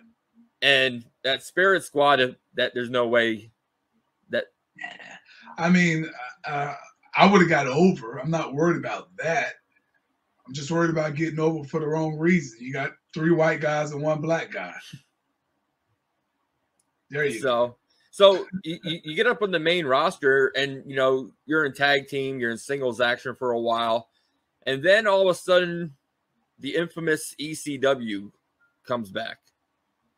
And Vince actually, you know, goes live and tells everybody Elijah Burke is going to be the face of ECW. You know, you had the look, you had the charisma, the mic skills are to this day still untouchable. Appreciate that. But, you know, what was it that Vince didn't want to give you the keys to the kingdom? You know, it seems several times that, you know, he gave you the car to take out around the block. Yeah. But all of a sudden he's like, it's starting to rain. Let's get the car back in the garage. You know, your guess is as good as mine. I was there for a specific reason. And I knew my reason as far as the heel goes, and to be the heat getter, and to play somewhat of a fodder to the guys on top. Once my time, once I was the extreme, it was never. I was never supposed to be given the keys, as you just said. I was there specifically for that one angle. That was the new breed versus the originals. That's what that was all about. That was to get us to WrestleMania, and then again, I've never had a problem getting over, and so then we start it just continued, and your guess is as good as mine as far as I know what was supposed to happen at one point, and I knew it was going to be me and Chris Benoit. I do know that. After Benoit and Punk, I knew I was going to be there. And had I been there on that unfortunate day, which I'm glad I wasn't, because I wouldn't have wanted it like that. But where's Elijah? Well, Johnny Ace had me stay home because after the match with Benoit, my back exploded, and he wanted me to get rested up because they needed me. And had I been there, I would have been the ECW champion because Vince likes to have the face to chase the heel. After WWE, you play around in the Indies a little bit, overseas, and then you go and get a shot at TNA. Your tryout match was against, as we know him now, the chairman, Shawn Spears. So what was the tryout match like, going to TNA compared to I've been at the big show WWE? Easy breezy. One thing that I always try to tell people to do is when I'm training guys, when I'm giving guys advice, just like I had some young guys up at the recent event with NWA, you gotta get your character over. Who are you? Who are your character? What does your character do? Everybody comes out. Someone could come out dressed like the Swamp Thing to this day. Come out dressed like the Swamp Thing, and yet you don't spew any black, mist from whatever. You can come out dressed like Dracula, but you're not biting anybody on the neck. Like, you have to get your character over. And that's one thing that I always have done. It's just not the wrestling. And that's what I did there. It was great. The crowd ate it up. And I went backstage, and I remember Jim Cornette going, "Wait, what are they going to do with you? First they're going to have your baby face, and you're going to be a bad guy. I don't know anymore. This is driving me crazy." Jim Cornette. So, but it was a wonderful experience. But then I gave that DVD. I had a little promo. It's got to be somewhere. I don't know where it's at. I'm sure I have it tucked away. I gave it to Vince Russo. I said, he was walking by. I said, "Vince, I got something. I want you to look at this first because, Jarrett already told, we got you. We're signing you." Terry Taylor I met. Terry Taylor's like, got to get with you about this contract. I say, "Vince," I said, "I want you to look at this real quick. It's just 3.5 minutes long. Check it out before y'all decide on what you want to do with me. This is what I was working on with WWE. This is what I wanted." Okay. He's all right, bro. I'll check it out, bro. He took the DVD immediately. He really did. I wasn't expecting. I was expecting to get back with me later. He went. He put it in the office. He came fast walking back out of the office, and he's like, Bro, you gotta be the Pope, bro. Forget about Elijah Burke. Bro, you gotta be the Pope because the Pope is money, bro. I already have the name, bro. Dinero, because Dinero, Pope, means money. The Pope is money. Go tell them. Just forget. Don't worry about it. You do Pope. And I've been Pope ever since. Hey, and I love that gimmick. I love the character. Like, I'm like, man, if this was allowed when you were in WWE, man. I was trying, man. They wanted me to be this televangelist, and I'm like, no, the only thing religious about Pope is the character. You know, I meant the name. Excuse me, the name is the only thing that's religious if you want to go that route. But they wanted me to be hellfire and brimstone and all that other stuff. And I'm like, when somebody wanted to go to church, they go to church. They're here to be entertained. They don't want to hear about that. And that's not what because I am a religious person. As far as my beliefs go, I believe in higher power and all of that stuff. So I'm not trying to get out there and make fun of that or whatnot. But a little tidbit for you, my first feud was going to be Kane. Oh man. SummerSlam. Man, that would have been great in my opinion. Pope Mobile and all. They wanted to set me on fire. Wow. But so what was the locker room atmosphere like compared to, the structure wise compared to WWE? No comparison. It was like being at the park with your family. Some over here fishing, some laying on a blanket, with their loved ones. It was beautiful. Now you were there at TNA 2 separate occasions. Under, if my memory serves me correct, under 2 different regimes. Dixie was still in charge. Dixie was still in charge, but then I think the second time you had Eric was there, right? No, the first time Eric was brought in, him and Hogan, while I was there. So Eric and Hogan came in 2010. I was already there in 2009. I went towards the end of 8, but really was there in 2009. No, 2009 is when I went. I take that back. But nonetheless, Eric and Hogan were brought in. When I went back, though, if you're talking about who was, as far as running the show underneath Dixie, that was John Gabork, Big, who's now back with the WWE. So, was there any differences, from first time there to the second time? It wasn't what it was. I mean, you're talking about 3 years later, 2 to 3 years later or so. But everything was pretty much the same. Everything was pretty much the same. I mean, you're not talking about ratings and all that stuff being the same, but it was still, as far as the locker room atmosphere goes, family-wise, as far as the boys still being the boys, helping out each other, it was still the little engine that could. And so I enjoyed it, And another thing that I see that you enjoy, commentating. Was that always been something that you want to do? I think it was a natural selection. So no, we were discussing a return. It just so happens that Taz had just bounced. So in that contract or in the money talks, it's like, hey, well, how about this? Taz just left. You'll be good on commentary. So they brought me down on Mother's Day, 2015, I believe it was. They had a pay-per-view going on, our Mother's Day weekend, whatever. And I did a little. They were taping, I think, and I just did a little something. And the rest was history. Josh enjoyed me. Josh Matthews, that is, John Gabork enjoyed it.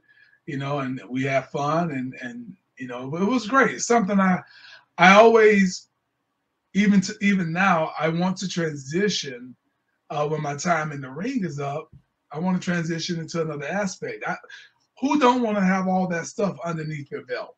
You want to be able to do this, do that. I've wrestled, I've managed, I've commentated, I've produced, I have my own shows, in alignment with my charity, which we'll talk about, I'm sure. But it's been great, and I certainly enjoy doing that. Think Bobby Heenan, think Mr. Perfect, think Macho Man, Jesse Ventura, and the list goes on. And there's one thing that you all have in common is great charismatic personas, and people sit there and believe what you say because it's how you bring it across to everybody.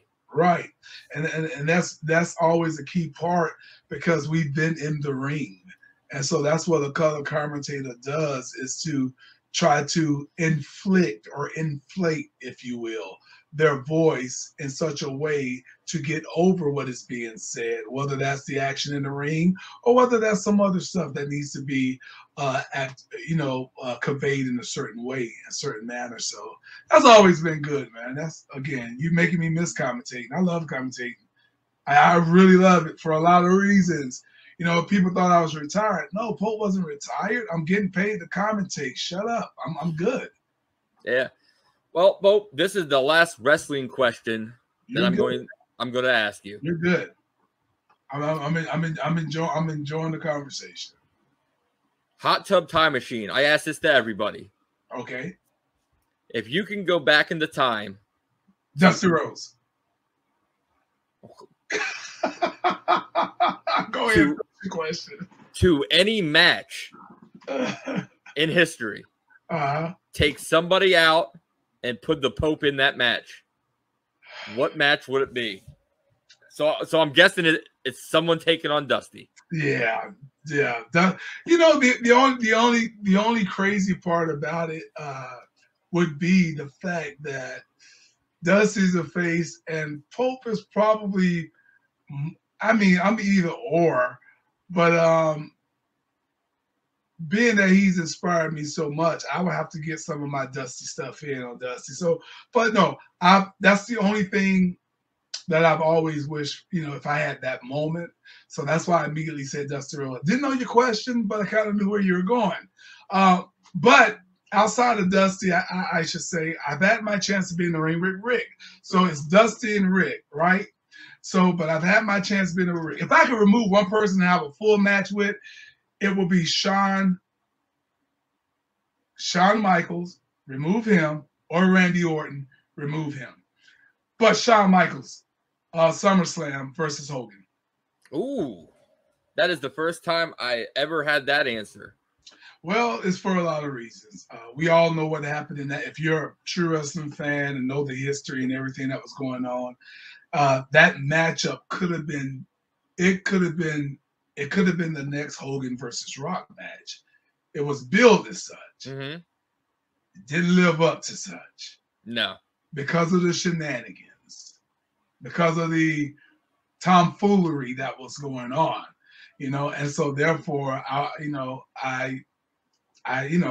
obviously I'm no Shawn Michaels though, so I couldn't get in there. I couldn't have a chip on my shoulder for whatever reason. So yeah, I would have been in there selling my butt off for Hogan, but but there's so many more that you can go to. But just off the top of my mind, that would be the match. I love it. I was supposed to get my and this is from a fan point of view. All right, this is not who I can have the best match with and all. No, I'm just from a fan point of view because I was supposed to work Hogan at 10-10-10 in Daytona Beach, Florida for TNA's Bound for Glory. Me and Sting and Kevin Nash against Hogan, Jeff Jarrett, and Samoa Joe. Hogan obviously got his back surgery, and that just took everything. I was like, man, why couldn't you just wait? Why couldn't you just wait? But that's the one that got away from me. Oh man, that's crazy. What could have been? Yeah. I mean, Brother Pope would have sold that boot like nothing else, man. I would have took 2 flips, and Hogan wouldn't have had to do much. He could have just raised it to mid. He could have raised it to Pope's midsection, and I would have made it hit my face. I got you, Hogan. Oh man, and you talking about Dusty, man? I can see it now. The Common Man. Oh God. Oh, the plumber's son. Yeah. Taking on the Pope. Yeah. Oh man, that is money. Yeah, brother. It's always the yin and the yang. Who's the yin, who's the yang. But when you got 2 charismatic individuals, 2 yingers in there, what can be done? Because even as a face, Dusty did some heelish things. And I'm telling you, because I watch all of his stuff. He's done some heelish stuff as a face. So, but he's so charismatic that the people ate it up. They ate it up. You know, when he would do the heel stuff on the Tully Blanchard, he'd do the heel stuff, you know, just to get back at them. And so yeah, Dusty, if I could have just took one of his bows, man, that would have been good. Man, if you sit there and thought, like, Dusty was in the perfect spotlight right then. He had the Horsemen. Yeah. Those Horsemen made him the ultimate babyface back Absolutely. then. You know, you had Tully, Arn, Flair, Ole, you know, and then Dusty just rotated his friends in, you know, to go against them. He was never more over than that era, in my opinion. Not when he beat when he won his first world title. No, he was never more over in Pope's opinion than when the Horsemen were there. Man, I remember, what was it? I think it was Arn's podcast I was listening to at one time.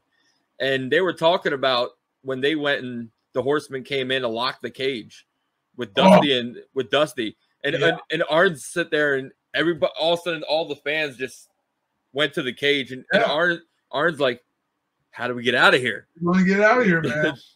You know, he had a way of connecting with the crowd, man, that is just unfreaking believable. You know, and I don't try to be Dusty. Nobody can be Dusty, but Dusty taught me a lot from watching him and then from working with him. Talk about full circle. From him becoming hands-on, you with me, I got you. You under my wing now. Can you imagine that? Can you imagine seeing Dusty coming down the hall for the first time and you go, oh my God, like for me, this is it. Here comes the dream. And I go, Elijah Burke, and he goes, get that hand out of my way, boy. I know all about you. I'm the one that you here because of me. Go put your bags up, come back and find me. We gonna make a lot of money. Man.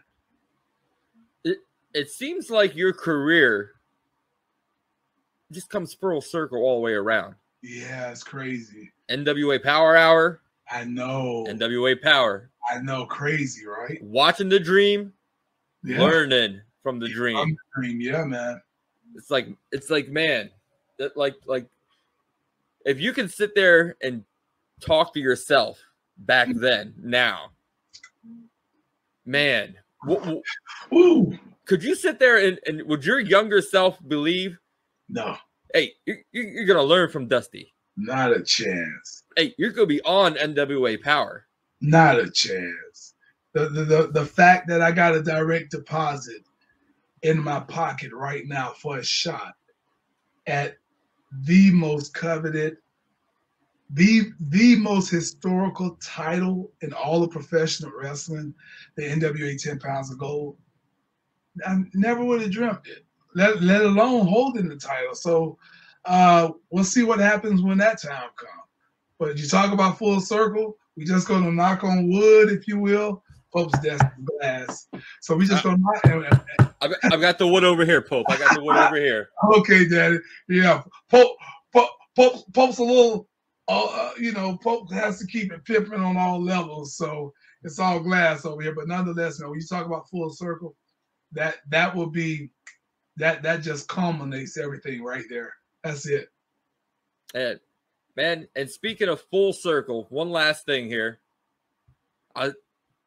When we first talked and sent some emails back and forth, and then I started diving into you, going into law enforcement. Right. Going into, your former corrections officer. Right. Got your degree for criminal justice. Went in, just didn't get certified. Actually crossed over to the streets in Jacksonville, Florida. The thing is, you got to have that degree to become sworn in and all that other stuff. But go ahead. But, then reading articles going on your website, which I'm going to put up right now, and reading the testimonies from people, man, this Pope character, it's not just a character. This is you. Yeah. You care. Yeah. You sit there and you want to help people as much as you can. And there isn't enough people out there to do what you do. No. So let's sit there and talk a little bit about your charity. What made you start and when did it start? Well, I'll tell you what, man. I remember being when we're talking about full circle, I'm the kid that's walking to the grocery store. You know, I'm the one that got selected. I'm the baby boy. I'm going to go pick up the milk and cereal while mom's at work. Although I got some teenage brothers that were older than me. But I wanted to go anyways. I wanted to get out the house. I'm walking to the grocery store. Mom leaves the money on the counter. I go in to get the food or the cereal. I think I brought Cookie Crisp, as a matter of fact. I'm walking back out. And, you know, to get in, I had to walk through and around some homeless people. And then here this little 7, 8-year-old, however old I was, probably 10, I'm walking out and they're asking me for money. They're asking me for change. This is in the heart of downtown Jacksonville, the heart of the homeless community. And I never forgot that. I remember having like a quarter or something and a kid giving it to somebody who's on the ground. Here you go. And so I always, just growing up, I always said one of these, if I could, being at the bus stop, there's a homeless person, not a public transportation, but I'm talking the school bus stop, and there's a homeless person camped out in the park. So I always said one of these days, man, if I am able to, and then all of a sudden, I'm an officer. As an officer, I'm dealing with a lot of homeless folk that's coming into the jail or transporting them to jail or something, whatever. And then the Jaguars came. You know, this before, but the Jaguars are exploding, and we got all these great things popping off in Jacksonville, Florida, and nobody's doing nothing for the homeless community. And I just said, enough's enough. I may not be able to be the Red Cross or any of these other big charity functions and organizations, but I said, I'm just going to do what I can do. So right after I left TNA the first time, that's when I, around about 2011, I didn't leave them then, but that's when I started what has become the Love Alive charity. And we're going to be on our 10th year this January. January the 8th, we'll have our 10th annual event. Our annual event is our big event. People can go over to Pope TV on YouTube if you want to scroll through and see some of the things that we've done, where we have 300 to 400 people lined up around the block just to get a hot meal. And we feed these people not out of a brown bag. We don't feed them out of a soup truck. We feed them from Burger King. And people line up we usually start at 12. The homeless community, the people in the shelters, and just people in need. Some folk got in line that didn't look like they needed it. I said, hey, man, and he wanted two. He wanted two of everything. I said, hey, bro, I said, let me holler at you for a second. I said, what's going on here? So you really? He said, hey, man, he said, I just need two. He said, my wife's in a car. She's disabled. He said, come with me. You can come see. He said, we're living out of my car. He took me over to his Dodge Charger. His wife is in the front seat, disabled, and all of their belongings are in the back of their car. I said, look, if you need some more, come over. He said, nah, man, this is all right. I said, you sure? He said, I just wanted to get something for now. So from that moment, I've never questioned anybody else. If they stand in line for hours just to get a hot meal, just to go get some clothes, to get some new, to get some shoes that we got, whatever. So I always tell people, look, I'm not funded by the government. I'm not funded by the city. We got these big organizations. No knock to you, Tony Khan, but I'm doing for the homeless community. You can certainly donate to your boys' charity. We're 501c3. You can write it off. Everybody else, come on, man. The only time we see people of millionaire status, football players and all these, when they do stuff, it's because it's a national tragedy or a tragedy that's getting attention. Your boy's doing this on the regular. So if you guys are watching and you're listening, all I ask for is you go support your boy charity at love-alive.org. $1 help makes the difference. $1 makes a difference. I'm going to share something and then I'm done. I just passed the guy on the way to Oak Grove, Kentucky. I stopped to get some gas. He was out on the lawn. I said, hey, I went inside to get gas, and I saw him laying out there. He's camped out. He got his radio, whatever. I went over. I said, hey, man, you eat hot dogs? Yeah. I said, what you want on it? Man, I'll take some mustard and whatever. I said, okay, I'll be right back. Went in, they didn't have any hot dogs. I come back out. I said, look, man, what you want, McDonald's, Taco Bell, or Subway? Because that's what I see right now in the facility. And he goes, why you being so nice to me, man? Like, it's not my birthday. I said, because I'm just going to take care of you. I believe in changing the world one person at a time. And that's the bottom line. And I took care of him. He asked for a McDouble. I went and bought 2 McDoubles. Got him a large fry, got him iced tea and whatever. So that's what my charity is about. We feed, we clothe, we have hygiene products, we have book bags filled with all the accessories for kids to achieve academic success. Check us out, support if you can, and always remember, one day it could be you. It could be you. Man, I sit there and, I went on there and was reading stuff, and, this is a great thing you're doing because, how many people sit there and walk by and just ignore people? Yeah. Like you said, one day that could be you, and someone could be walking by and ignoring you. Yeah. So hey, go to love-alive.org. Click on the donate tab. There's a donate tab at the bottom and the top of the page. Yeah, upper left-hand corner of the three little hashtags. Go scroll down, go to donate. $1 will help. Yeah. Now, I know there's at least 500 people that download this episode every week.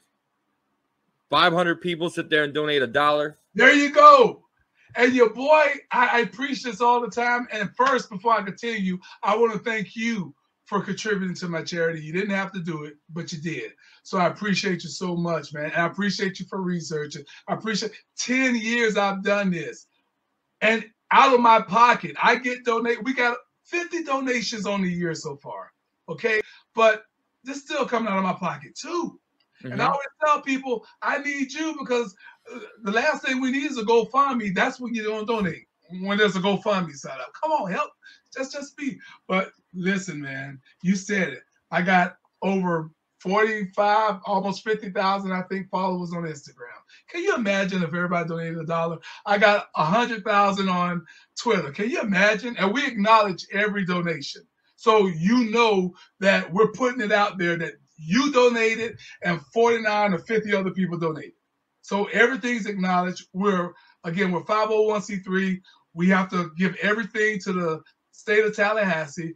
We have a board. We got to follow the bylaws and everything, man. So yeah. But if I had all those people and everybody that's on Instagram and Facebook, I wouldn't be asking all the time. But I get it. It's hard to depart with your dollar. I get it. That's why I want you to go to the website and see for yourself. Click on the video. Watch it for yourself. Yeah, and you sit there and you can learn so much. I appreciate you sitting there and coming on the show. I love talking wrestling. Yeah. But then there's that serious aspect where we got to put down the tights, put down the boots. Yeah. And we got to help people. Yes, sir. Yes, sir. So hey, last but not least, I want to share this cool story because I know they don't mind me sharing it.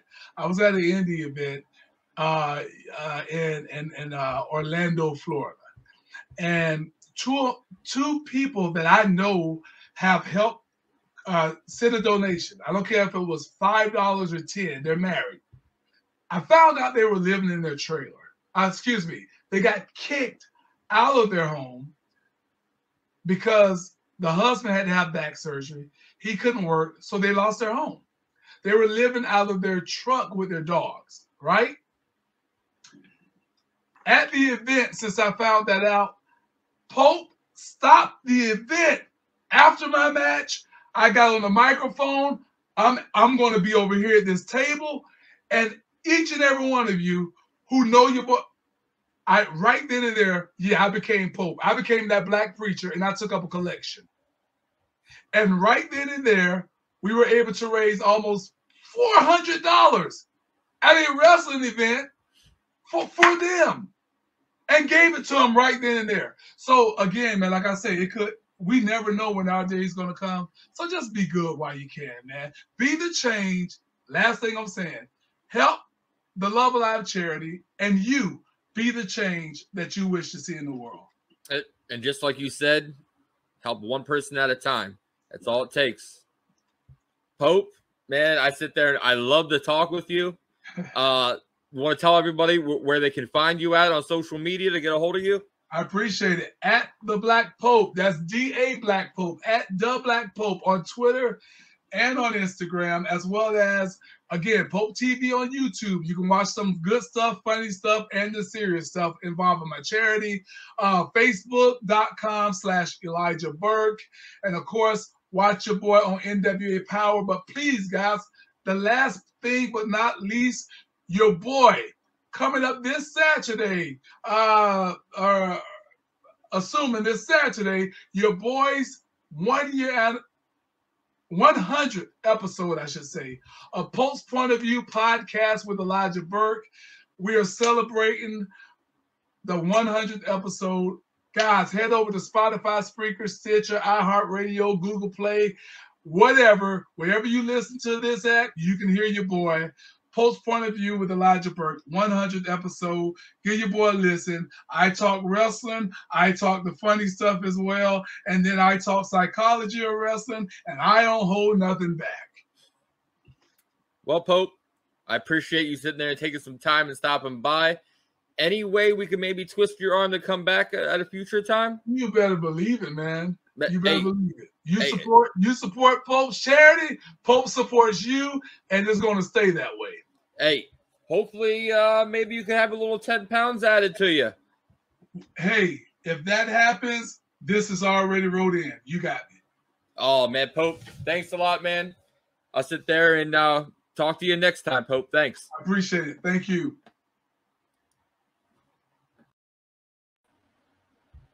Man, there we go. The Pope. Oh, guys, do we want to bring Freland back? That's the question. No? Okay.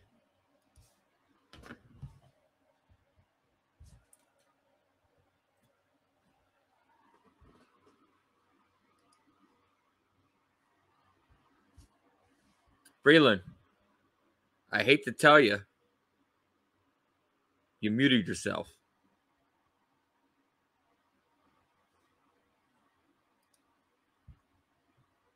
Your mic isn't connected, it says. Good Lord. It's telling me your mic is not connected. Testing 1, 2. Is it working? There we go. This is what happens, Freland. This is why I had to take you and put you in the back seat. And I had to bring the. I got left out of the Pope interview. Yes. Because I pull a Jerry Lynn and I don't know how to actually work all this stuff.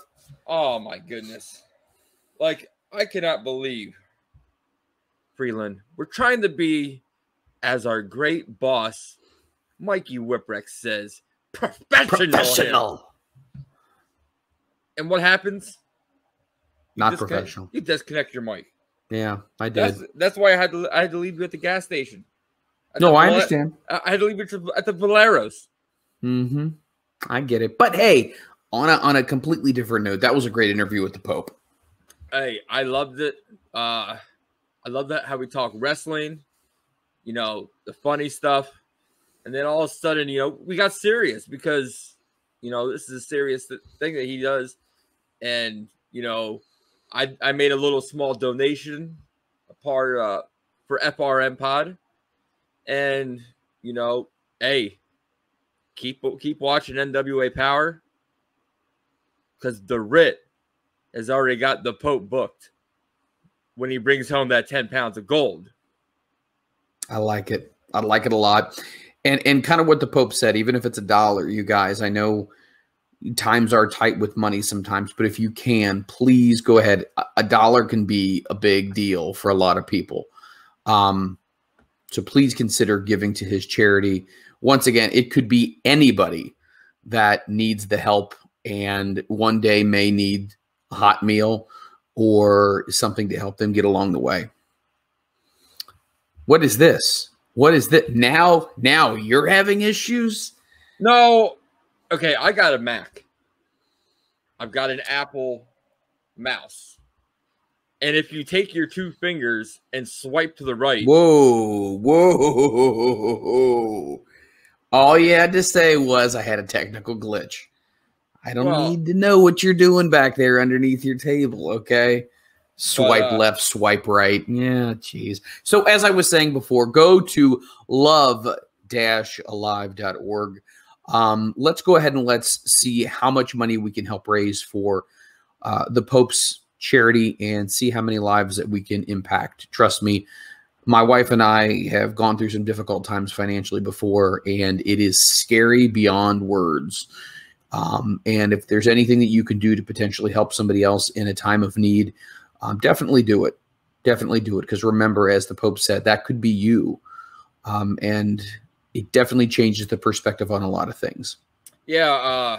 I was talking to the Pope a little bit afterwards, and, you know, I don't like telling people a lot of this, but, you know, when I was younger, you know, in my 20s, 21 range, I sit there and got kicked out of the place I was staying at. I had nowhere to go, you know, and I was like that for a good 3 months.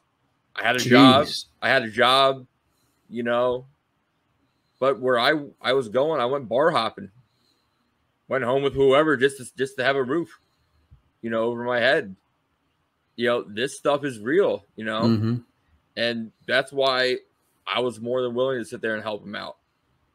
You know, help out whoever he can, because, you know, this is just, I live in a rural area. He lives in Jacksonville, you know, so we got to start taking care of these people and helping them because they can't take care of themselves. Right. I agree. So, I agree 100%. But yeah, I'm going to leave that scrolling across the bottom of the screen. You know, if you guys, as it's scrolling by, catch it, type it in. You know, and just $1. That's it. $1. I do also want to say something else because I saw on social media that someone that we've known for a while, Mr. Mike Cook from Mike World Order, is having some health issues. And I just want to go ahead and throw my support out there to Mike and to his family. Hang in there, man. I know that there's been some health issues in the past, but just understand that you are loved and you are supported, and we are here for you, and we hope that things turn around very, very quickly. Yeah, because, man, without Chocolate Thunder, Mike Thunder, man, what would we sit there and do? Pancake batter up. Pancake batter, that's right, MWO for life. There you go. So, guys, it's been a great show. It has been a lot of fun. I mean, by all means, when you get a chance, check this out on the replay. Great guests, a lot of fun, a lot of laughs. We got serious, and we even talked charities as well. So, if you know somebody who's a big wrestling fan and who may even enjoy our show, who may not be necessarily a hardcore wrestling fan, but you know what? They'd enjoy the banter, the back and forth. So let them know about us. All you got to do is tell one friend, and hopefully we can continue to spread the word and get more coverage out there. Liam Savage, you son of a bitch, you better stop typing in that chat. I'm trying to have a special moment here. So, hey, speaking of special moments, next week, 3-year anniversary show. Next week, 3-year anniversary show. 3 years. Can you believe that? 3 years. Hey, I've only been a part of the active podcast now for 6 months, maybe 7 months, and I appreciate, you know, every moment, every time, you know, ever since the day you sit there and ask me to be on. But I've listened since week 2, just because Jerry never told me he was doing a podcast week 1. Right. So, but next week, I got some big surprises. Freland. Yes, sir. Huge surprise for you. I can't wait. I absolutely can't wait. Just tell Kenny that after he's in Gorilla, definitely going to want to switch the digits with him, and we'll get a hold of him, and we'll continue because Kenny's the man. Mikey and Jerry are both going to be here next week. Old Fart 1 and Old Fart 2. I can say that. Yes, they will be here live and in living color. There'll be some other people popping on as well. That will be a tremendous thing. We've been talking to some other people as well. I have some information that I'll be sharing with the Ritt as well about next week. But if there's going to be a week, definitely check out next week. I think you'll be highly entertained.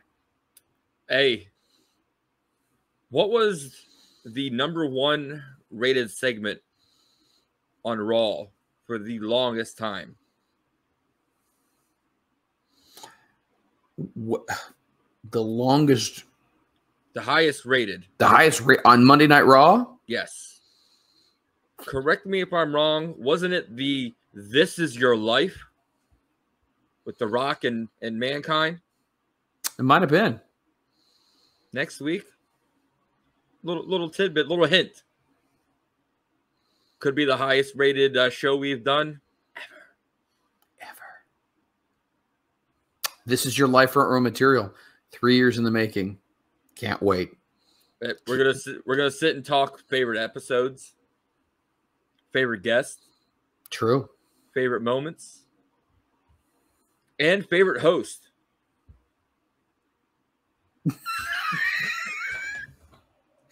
They only get what, 3 choices? Yeah, I got a 33% chance on that one. Yeah. So, hey, we're even throwing favorite panel members. We'll throw in panel members as well because they have been. Liam, you are not winning. Just to let you know. I'm gonna have to say this. The question of Mojo Riverfish, EJ Miller. I don't know. I cannot confirm that. But evidently he's looking for a plaque. Freland, I want a plaque for my work. We'll see. We'll see. Don't you have to actually work to get a plaque? Well, no. Here's the thing. Here's the thing. I actually was giving away those action figures. You remember the action figures I was giving away? The WWE action figures. Yeah. I was doing giveaways. I mean, I was giving away DVDs. How about we also throw out worst contest that never got finished?